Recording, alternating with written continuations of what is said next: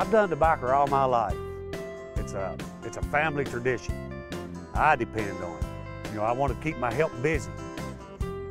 It's part of their family, part of their life, part of mine too. So. The reason I rip and strip was back in Hurricane Katrina. I was going around the edge of a patch and I got hung up. And I went to walk to get a tractor to pull it out. While I was walking through all the mud at the end of my patch, I thought I've got to do something different, a better way. So I came back and I started no-tilling the next year. And when I started no-tilling in the fall, in September, we had a 40-mile-an-hour wind, and it blew all my no-till tobacco down. So 5 of us farmers got together that winter and tried to solve our problems. That's how we came up with the rip and strip. The first thing we do on these tobacco patches, this right here was in bean stubble. We do it early. So, and then after we do this, we do about 30 acres of bean stubble to get started in early May.